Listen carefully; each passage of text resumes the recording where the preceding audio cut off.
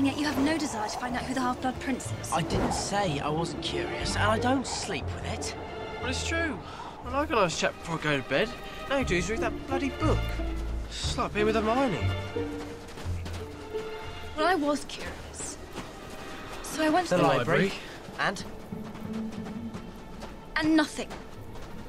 I couldn't find a reference anywhere to a Half-Blood Prince. There we go, that settles it then. Yeah. I was hoping to find you in the Three Broomsticks. No.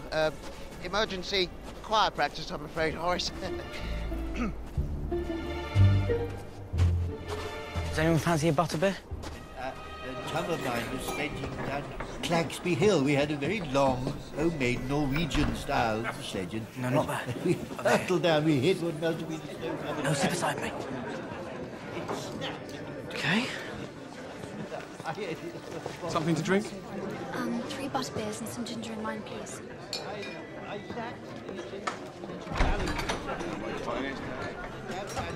Sledging, but I was still hurtling down in the snow. Oh, bloody hell. Slip gear. So well, they're only holding hands. And snogging. I'd like to leave. What?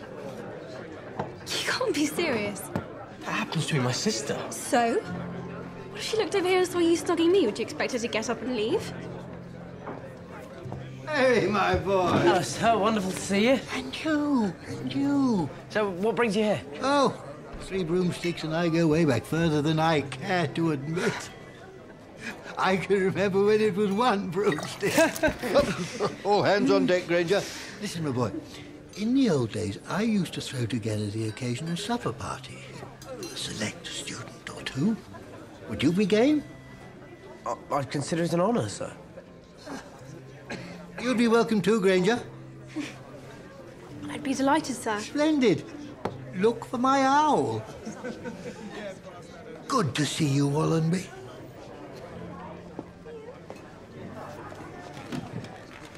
What are you playing at? Dumbledore's asked me to get to know him. Get to know him. I don't know. It must be important. If it wasn't, Dumbledore wouldn't ask.